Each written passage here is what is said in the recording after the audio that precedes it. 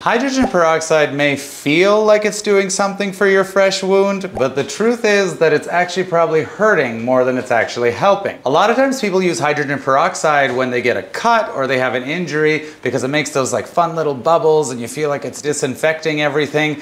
But what it's actually doing is that it can actually be damaging the base of that wound more than it is actually cleaning. Why is that? Well, as much as it kills bacteria, it also kills something in your skin and your cells called fibroblasts, which are a big part of what actually help your skin to heal. And that's why if you use hydrogen peroxide, it can actually make your scars look even worse once the wound does heal.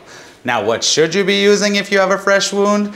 The best thing to use is going to be just like a gentle soap, and if you have access to it, saline, which is basically just salt water onto the wound and then putting some ointment on it like a bacitracin or a neosporin just to keep it moist. So if you've been using hydrogen peroxide, now you know from your plastic surgeon that that is not a good idea and you should be using something else.